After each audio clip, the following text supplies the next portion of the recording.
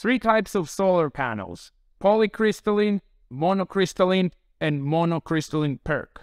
Let's start with the oldest and least efficient, the polycrystalline. What it really means in simple terms is it's basically multiple crystals melted together in a recycled way and being created into one new panel.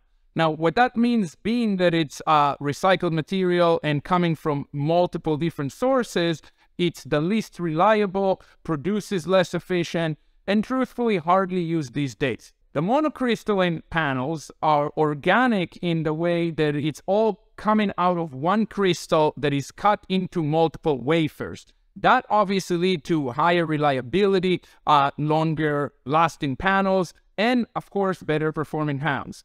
Again, those are the most commonly used panels, and they're pretty good. And if you look at the comparison between these and what panels production and efficiency used to be like, it's quite noticeable.